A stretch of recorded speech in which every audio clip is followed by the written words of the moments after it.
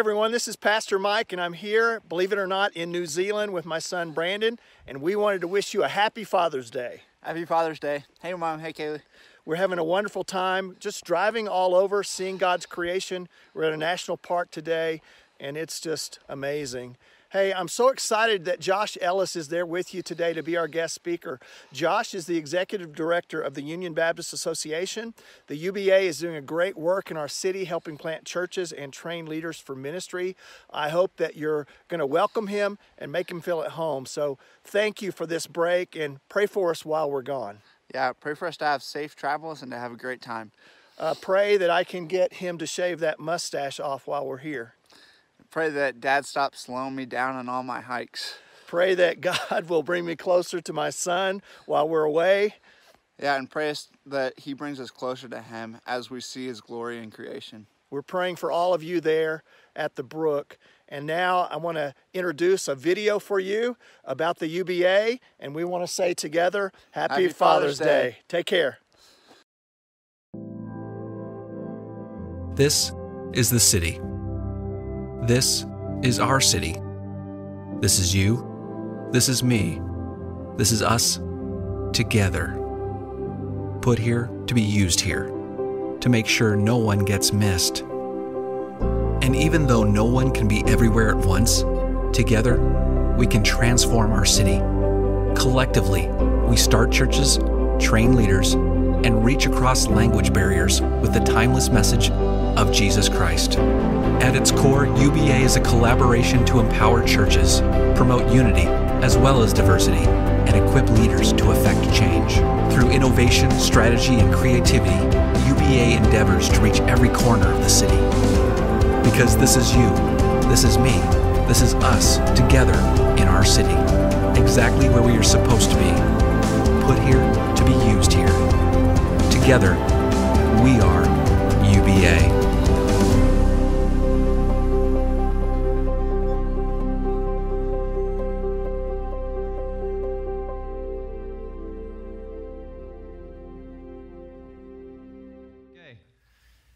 Happy Father's Day weekend. So glad to be with you, and thank you for being part of the UBA family. Speaking of family, let's just get a couple of things out in the open. So we had a song earlier, it's a good, good father, and the underlying assumption of that song is that you relate to that idea of God being a good, good father, and some of that kind of depends on your own relationship with your father.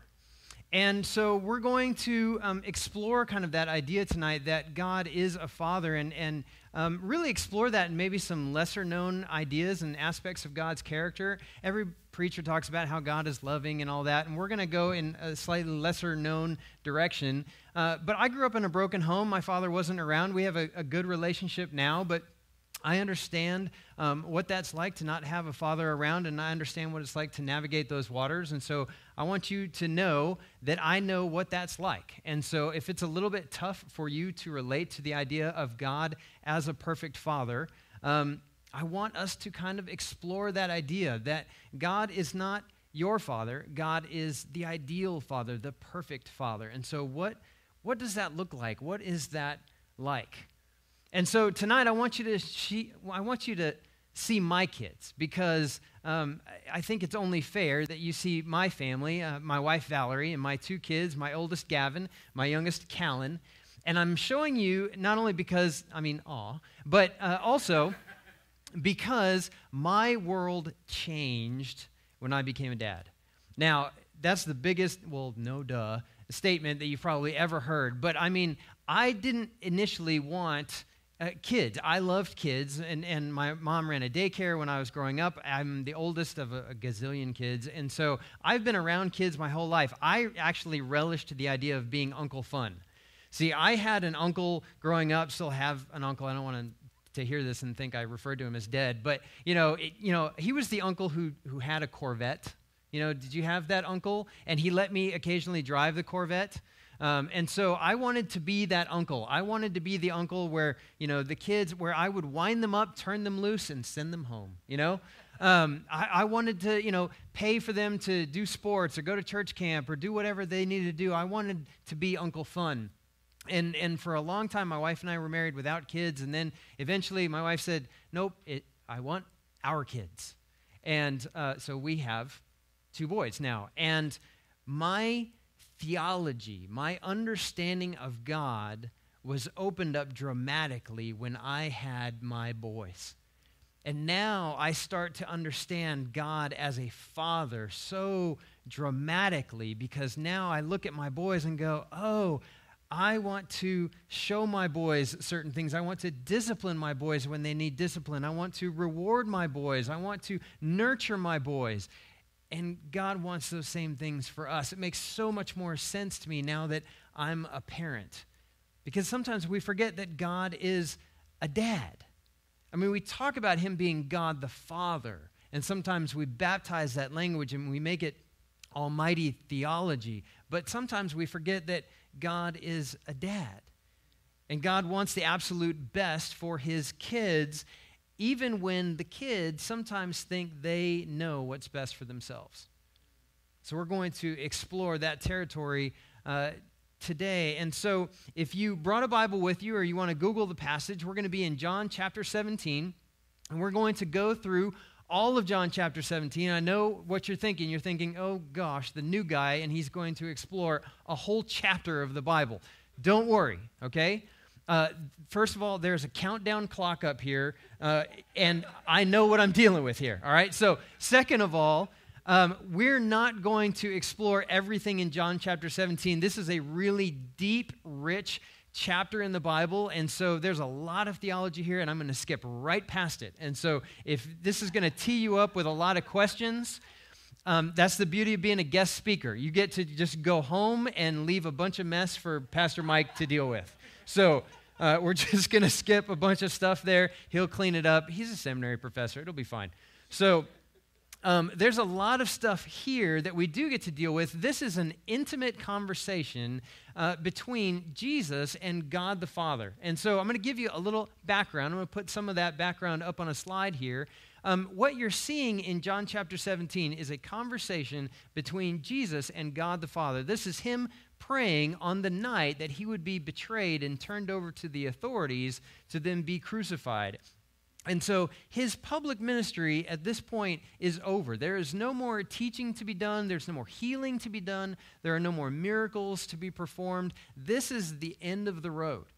And so the other gospel writers, Matthew, Mark, and Luke, they focus on how stressed out Jesus is at this point and how his disciples are supposed to be praying with him and falling asleep. And John focuses on this continuous prayer. This is the longest continuous prayer that we have recorded in the Gospels of Jesus. And you get a picture of Jesus having this really just down-to-earth conversation with God the Father and what he is concerned about. And what he's concerned about is, first of all, God's glory, and then the state of his disciples, the guys that he is leaving behind, and what they are going to do with the information that he gives them.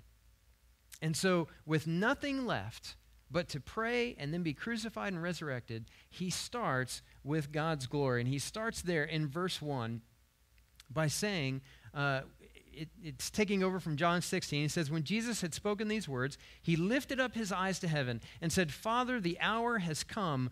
Glorify your Son, that the Son may glorify you. And just real quickly, what he's talking about there is the cross. He's talking about his own crucifixion. And he has been talking about this hour of his glorification since John chapter 12. The cross glorifies Jesus. Now, the cross in human eyes, especially in Roman eyes, was a criminal's death. It is the ultimate degrading of humanity. It's the ultimate humiliation. And so for him to refer to this as a glorifying event really makes no sense in a lot of people's eyes. But for Jesus, he's saying, Father, this is for your glory. And this is going to be to my glory, because it is only through the cross that Jesus can then die and then be resurrected from the dead, proving that he has conquered death and paved a way to forgive us of our sins and provide eternal life. It is only through the cross that Jesus can prove he is who he said he was. There's no other way for him to do that. And so even as this causes tremendous stress for him, this is the whole point of why Jesus came and lived the life that he lived. In John chapter 12, he tells his disciples that this is really stressing him out, but that this is the whole point of him living his life. It was for this particular hour. And so he continues to pray, and we're going to put a couple of verses here starting in verse 6, but I'm going to read all of John chapter 17 so you can get a feel for this long, continuous prayer. So starting again in verse 2, since you have given him authority over all flesh to give eternal life to all whom you have given him, and this is eternal life, that they know you, the only true God, and Jesus Christ, whom you have sent. I, and this is Jesus talking, glorified you on earth, having accomplished the work that you gave me to do. And now, Father, glorify me in your own presence with the glory that I had with you before the world existed. Verse 6, I have manifested your name to the people whom you gave me out of the world. Yours they were, and you gave them to me, and they have kept your word. Now they know that everything that you have given me is from you, for I have given them the words that you gave me, and they have received them and have come to know in truth that I came from you, and they have believed that you have sent me. I am praying for them. I am not praying for the world, but for those whom you have given me, for they are yours. Now notice in verse 6 right there, he says, and as he's looking back over the course of his 3 years in public ministry, he sums it up in this verse when he looks back and he says that I have manifested your name to the people whom you gave me. When he says I have manifested your name, manifested really means displayed. And when he says I have manifested your name, what he means right there when he says name is character. And so what he's saying is, I have displayed your character to the people that you gave me out of this world. And so another way to say that is, I have modeled behavior for these disciples. And so as he is talking about this, the Father plays the role of a coach. And so this is one of those lesser known attributes of God's character. Because he sent Jesus into the world to act as a coach, Jesus then turns around and coaches the disciples, and then he tells the disciples to go into the world and make more disciples. And he does that by saying, go and disciple, go and model for others how to behave. Show them how to do it. Now, I think this is an interesting instruction to dads in particular, because I was looking forward from the time my sons were born, I wanted to coach them. You know, I played soccer growing up all the way through high school and college. I was really hoping that at least one of my sons would look forward to playing soccer. And so far, my oldest loves playing soccer. My youngest loves running around. There's a difference. We'll see if my youngest actually likes playing soccer or if he just likes running around. But my oldest really likes playing soccer, and I love coaching him. But just in general, regardless of the sports metaphors, dad be coaches. Christians, we are to be coaches. And this isn't like life coaches. Like, there's a difference in life coaching right now. And life coaches are when you go to someone that you're coaching and say, how do you think you should be done?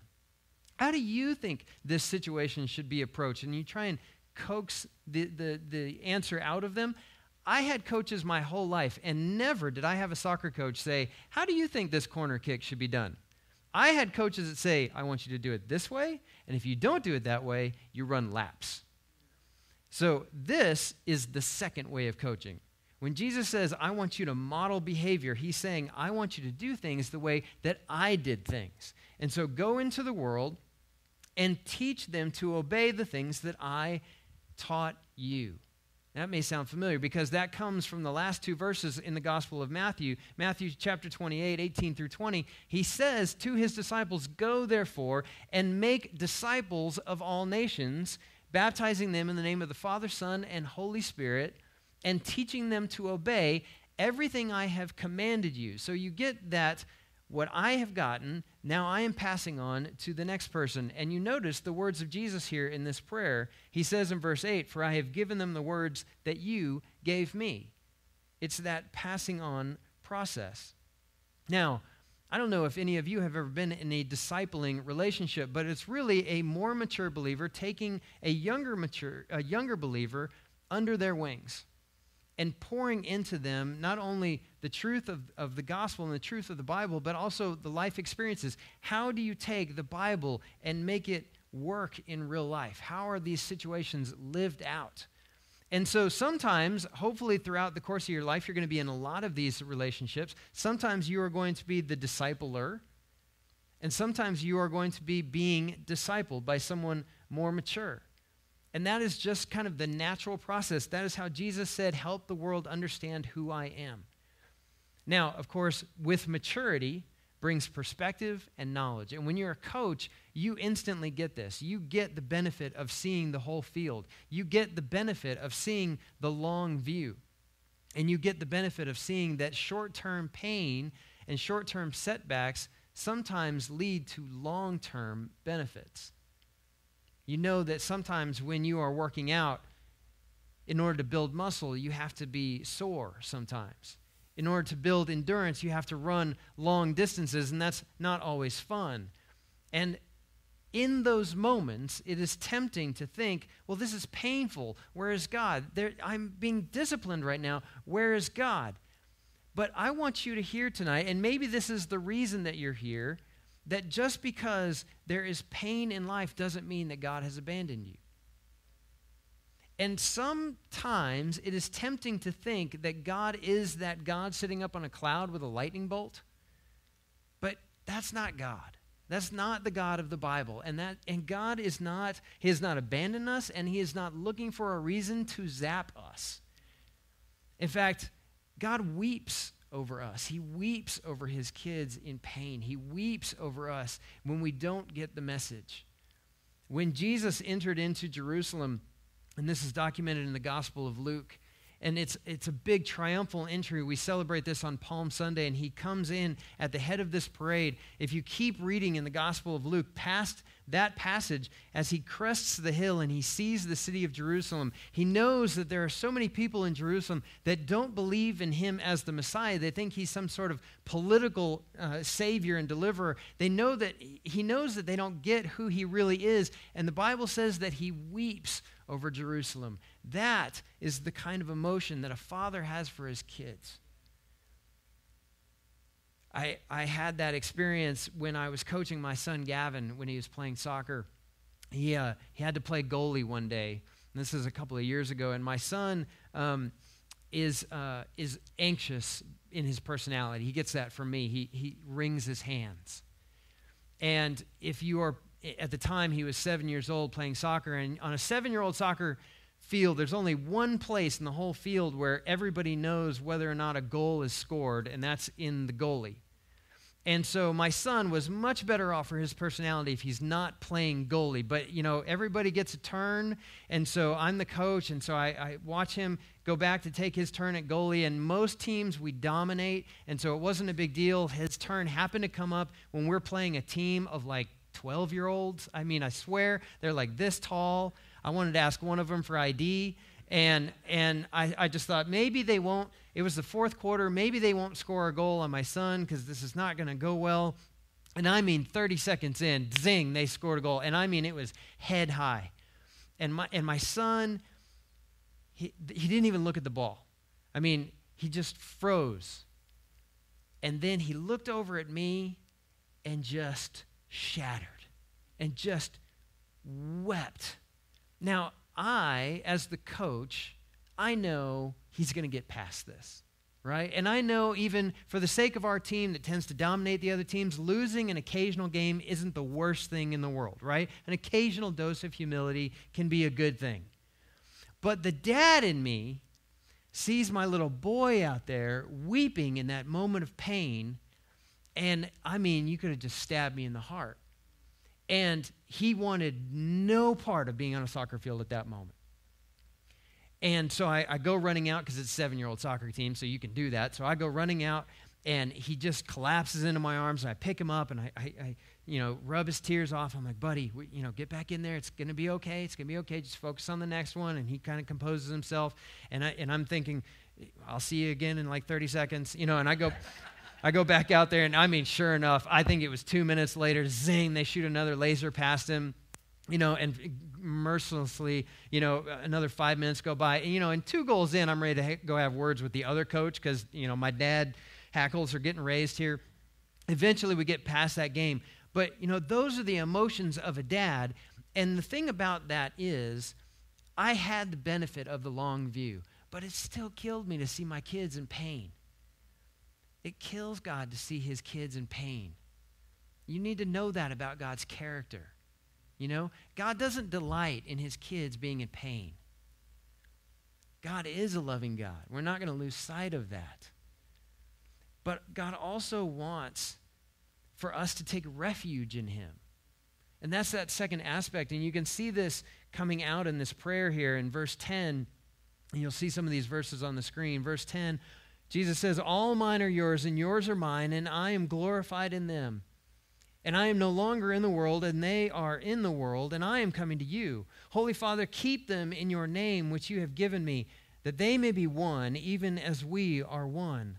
While I was with them, I kept them in your name, which you have given me. I have guarded them, and not one of them has been lost except the son of destruction, that the scripture might be fulfilled. But now I am coming to you, that these things I speak in the world, that they may have my joy fulfilled in themselves. Verse 14, I have given them your word, and the world has hated them because they are not of the world, just as I am not of the world. I do not ask that you take them out of the world, but that you keep them from the evil one. They are not of the world, just as I am not of the world. Sanctify them in the truth. Your word is truth. As you sent me into the world, so I have sent them into the world. And for their sake I consecrate myself, that they also may be sanctified in truth. Every time you see that word sanctify or the word consecrate, that's the same word in Greek. And it's that word to make holy or to set apart. And so in verse 17 where it says, sanctify them in the truth, that is, set them apart, make them holy in the truth. Your word is the truth. As you sent me into the world, so I have sent them into the world. Verse 19, and for their sake I set myself apart. I made myself holy, that they also may be set apart, made holy in the truth. The process of following Jesus is not always going to be fun, popular, or understood. But this is the coach saying to us that in this process, it's going to be hard. You're going to need a refuge. You're going to need a place of shelter. You're going to need a safe place, and that safe place is him. That safe place is Daddy God. And that we can't manufacture that feeling of safety, that feeling of refuge. We can't do that for ourselves. We need to take shelter in him. We need to take refuge in him. My oldest son, Gavin, used to be freaked out on trains. He loved trains, loved to play on trains, loved to talk about trains. He even liked to go to the train show at the George R. Brown Convention Center downtown and see the Lego trains. Loved everything about trains except being on them. And so when we go to Colorado twice a year, because that's where I'm from, there is an underground shuttle in between the terminals at the Denver International Airport. The most terrifying moment, 3 minutes of that kid's life, was between the terminal and the baggage claim. And when he was young, and we're talking 2, 3, up to probably 4 years old, he possessed superhuman koala bear strength. Because we would get on there and he would wrap his arms around me, bury his face in the scruff of my neck and just say, no, no, off, get off, no, off. And there was, for one, I hate that because he's really freaked out. Now, he was never going to scream. He's not making a commotion. In fact, everybody on the train is like, oh, that's so sweet. And even me, I'm like, there's going to be a day when he doesn't want to hug Daddy this hard. So this isn't the worst 3 minutes in my life. You know what I'm saying? But for him, I was the safest place in the world. And not for nothing, but 9 times out of 10, those boys want mom. But for some reason, on modes of transportation, they want me. No kidding. On a Southwest airline flight, we got 3 seats on this side and 3 seats on that side. My wife gets a cup of coffee and her phone, and she gets the one chair on that side, and Dad gets the boys on that side. Because I don't know why, but on a mode of transportation, like if the plane is going down, they want to be sitting next to Dad. I don't know what it is. But he's on that train, and he's just like off, off, off, off, and he's clutching me with that superhuman koala bear strength. And as soon as that train comes to a halt, boom, back to normal, up the escalators, and off to see Nana. Okay. Dad is the refuge. And so I would say to all the dads out there, are you a refuge? Are you a refuge for your kids? Do you hug your kids enough? Probably not enough, but do you hug your kids? Are you a safe place for them? God wants to be our refuge. He knows that there are going to be times when we're scared, when we're confused, when we're depressed, when we're disappointed. He knows those times are coming. And while he doesn't enjoy seeing us in pain, he wants to see us take refuge in him because he knows the end of the pain is in sight. He knows that sometimes pain is self-inflicted, sometimes it's unwarranted, sometimes it's massive, all-consuming, life-altering, and it's the ultimate expression of a broken world. He knows that he is the source of security and peace, and that holding on tightly to him is extremely productive. He wants to meet that need just like every good dad wants to hold his kids. He wants to hold his kids. He also wants to hold them together. He wants to hold us together because the Father is the unifier. He's the coach, he's the refuge, and he's the unifier. Because teams are formed when they share common experiences, good and bad. And Jesus isn't just coaching his disciples, he's also praying for them. He's not just modeling behavior for them, he's praying for them. And he's not just praying for them, he's praying for the future them. He's not just praying for his team, he's praying for the future of his team. He says in verse 20, I do not ask for these only, but also for those who will believe in me through their word, that they may all be one, just as you, Father, are in me and I in you, that they may also be in us, so that the world may believe that you have sent me. The glory that you have given me, I have given to them, that they may be one even as we are one, I in them and you in me, and they may become perfectly one, so that the world may know that you have sent me and loved them, even as you loved me. Father, I desire that they also, whom you have given me, may be with me where I am, to see my glory that you have given me because you loved me before the foundation of the world. O righteous Father, even though the world does not know you, I know you, and these know you that you have sent me. I made known to them your name and will continue to make it known, that the love with which you have loved me may be in them and I in them. You know, my son's soccer team was learning to pass this year, and that's a tricky concept for 8 and 9-year-olds, because 8 and 9-year-olds get the concept of yelling, I'm open, because they're always open, right? Or they think they're always open, and they get the concept of give me the ball. What they don't get the concept of is running to a position that makes it easy for their teammates to pass them the ball. And so I found myself this year saying a lot, make life better for your teammates. And I would say that to 8 and 9-year-olds, make life better for them. Make it easy for them to pass you the ball. And so teaching them to be better teammates was kind of the next step in the evolution. They get that they have a place on the team. They get that they have skills that they bring to the team. This year was teaching them to be part of the team and to care for their teammates. And Jesus right here is saying, I'm not just praying for these disciples, I'm praying for the disciples that they're going to make and the disciples that they're going to make. And I'm praying that they would be one. I'm praying that they would be unified. Have you ever seen kids misbehaving somewhere and wondered, whose kids are those? Have you ever wondered who was wondering that about your kids? Or is that just me? That just happens to me? There's a verse in John 13, 34 and 35 says, a new command I give you, love one another. As I have loved you, so you must love one another. And by this, Everyone will know that you are my disciples if you love one another. What that means is the world is going to know that we're Jesus followers by how we treat one another. It's not by the sermons, it's not by the Bible studies, it's not by the home groups, it's not by anything else. The world's going to know that we follow Jesus by how we love one another, by how unified our team is. Unity starts at the home. Is your family a team? Dad, is your family a team? Is this church unified? Are you playing a unifying role on this team? And are you helping unify the body of Christ? Because remember, a team that is unified accomplishes its goals. That's the only way teams work. Individual players may do okay for teams, but when a team starts to look out for each other, that's when a team starts to accomplish its goal. And it's so interesting to me that Jesus builds those principles into the scriptures so many thousands of years or hundreds of years before we ever start talking about team dynamics.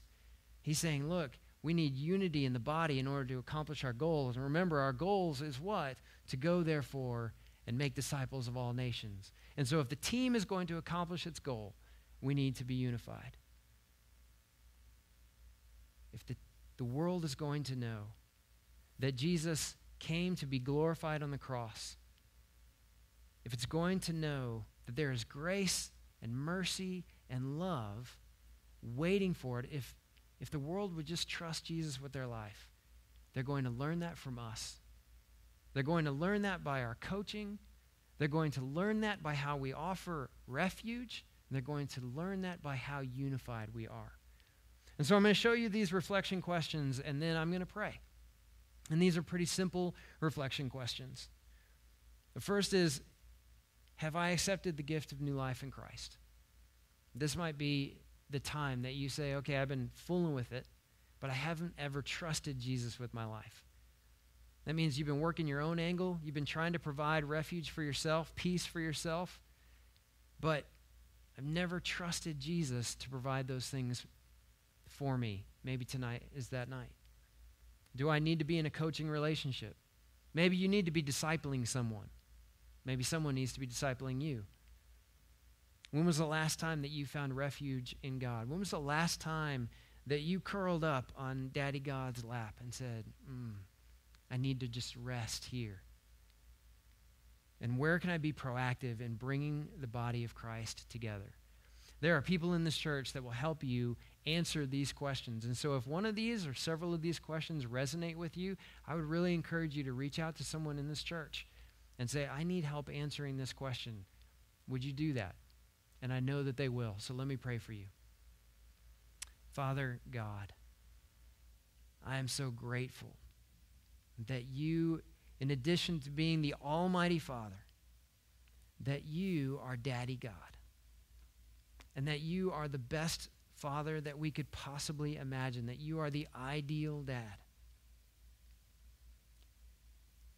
And Lord, I am reminded just this week of a good friend of mine, a pastor friend of mine, that his father passed away after a long, faithful life, but he's in pain this week. And Lord, a lot of us have had difficult relationships with our earthly fathers. Some have lost their earthly fathers this year. So Lord, I'm just motivated to pray for a sense of peace for them. Holy Spirit, you are the comforter, and so Lord, comfort them. Be all the things that they need in this moment and the many moments to come. And Lord Jesus, in these next couple of moments, would you do what you do? Would you provide direction? Would you provide a sense of conviction where we need conviction? Would you provide a sense of direction and show us, Lord, maybe it is that we need to trust you more. We need to take refuge in you. We need to take the initiative to disciple someone else, to share the gospel with someone else, to enter into a discipling relationship with someone that is more mature in the faith than we are, to learn from their expertise and their experience. Lord, whatever it is that you are doing in our midst, Lord, we give you the glory, because it's not about us, it's about you. And so, Father, I pray for everyone within the hearing of my voice, Lord, that you would be glorified in this time. And we pray in the name of Jesus. Amen.